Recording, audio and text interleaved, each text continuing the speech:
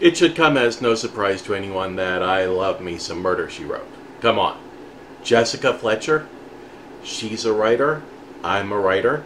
She solves mysteries. I read mysteries.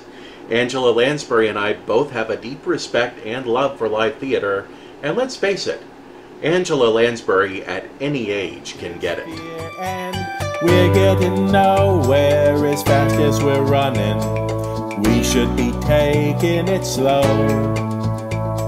Nothing means anything if all this means nothing. We don't know which way to go.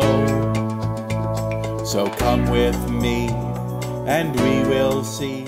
Today we're talking about Murder, She Wrote, Season 12, Episode 17, Something Foul in Flappieville, also popularly known as Look! Jessica Fletcher and Puppets. I'm not going to do a huge plot summary on this, especially since Pushing Up Roses has already done a great job at that. You should definitely check out her video on this episode, as well as more of that time on Murder, She Wrote. I've only got one small quibble with her video. Specifically, the inspector is neither a raccoon nor a squirrel. Voila! Le chat inspector extraordinaire, I've got you, how you say, red-handed. Le chat literally means the cat. So to catch you up on what we're discussing, here's the bare bones of the story. Flappieville is a popular, long-running children's puppet show. They're working with Jessica Fletcher to bring her new mystery for kids to the screen. But at the same time, the show is in danger from behind-the-scenes backstabbing and corporate interference. The suits think that Flappieville is passé and that the kids want edgy. Backroom deals get made, confidences are broken. So this guy's dead? It's a cynical storyline about children's entertainment, and that's what strikes a lot of people as weird and even off-putting about the episode. Similar to how, about 6 years later, Death to Smoochie tanked at the box office because audiences didn't want to think about children's entertainers being mercenary businessmen. But when you examine the context in which Something Foul aired, it makes a lot of sense. Let's start by looking at the context for Murder, She Wrote itself.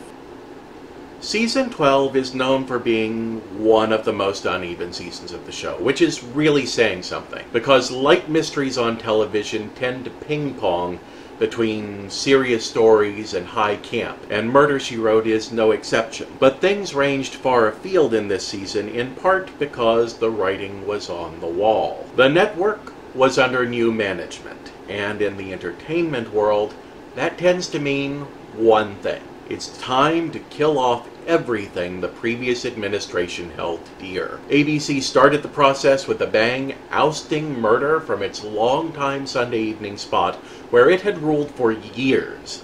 And where was its new time slot? Thursday at 8. Right opposite NBC's fresh, new juggernaut,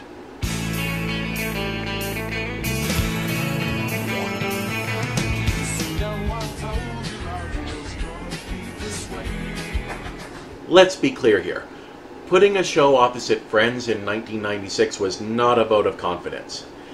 It was a death sentence. Executives at every network knew that NBC's hip young squad would literally slaughter anybody they were up against. And at ABC, they used that to trim off the shows they no longer wanted to support. By the time Something Foul in Flappieville aired, the team at Murder, She Wrote was well aware that the network suits had hung targets on their backs. But is that all of the reason for this episode to exist? Well, no, there's one more thing we need to look at. The puppets of Flappieville have a number of distinct characteristics. The first is that they're rod puppets, meaning their arms are operated with a rod, allowing greater and more active movement. They have a very specific nomenclature. They're not puppets, they're the Flappies. The name is important. And they're headed by a puppeteer who is criticized for using the same voice for every character, and who looks like, well, alright, fair play. This was actor Stephen Kay's standard look at the time. But somebody in casting definitely made a choice. Hey, like the lamb, not the rat, like the lamb, not the rat. Yes, the Flappies are so close in their nature to the Muppets that it feels almost impossible that the production team didn't have them in mind. And what was going on with the Muppets? Oh, you know, backroom dealing, executive meddling, no big. In the late 80s, early 90s, Disney was involved in a high-profile deal to purchase the Muppets from Jim Henson. The sale was painted as a good move for everybody. Disney got a popular franchise, the Muppets got the weight of Disney behind them, and Henson was allowed to maintain a creative role while being freed up to work on new projects. But the deal had fallen through in 1990 following Henson's untimely death. Even so, Disney maintained a distribution deal with the Muppets that saw them releasing the unqualified success that was The Muppet Christmas Carol. And then, yeah, nothing. You would think Disney would want to strike while the iron was hot. But the Muppets didn't head straight back into theaters. Now, there were other complications, not the least of which was losing the creative spirit that had led the Muppets since their inception. But nevertheless, the most news to come along in 4 years had been a development deal for a new Muppet show on ABC, the same network where you would watch Murder, She Wrote. In 1996, the Muppets returned to theaters with Muppet Treasure Island, which, while well-beloved now, was a box office failure at the time. And as for the new Muppet Show, well, Muppets Tonight premiered in 1996 with the 13-episode order, and only 10 episodes ever aired on the network. Much like Murder, She Wrote, the change in management had brought in new people who wanted to clear out old ideas. And one of those old ideas was giving the Muppets a primetime slot. It's probably worth mentioning at this point that the new management at ABC was none other than Disney itself. Retrospectives of this time in the Muppet franchise often ask what went wrong. Treasure Island was critically, but not commercially, successful. And Muppets Tonight disappeared with a third of its episodes unaired. And a lot of times the conclusion is the same. Disney happened.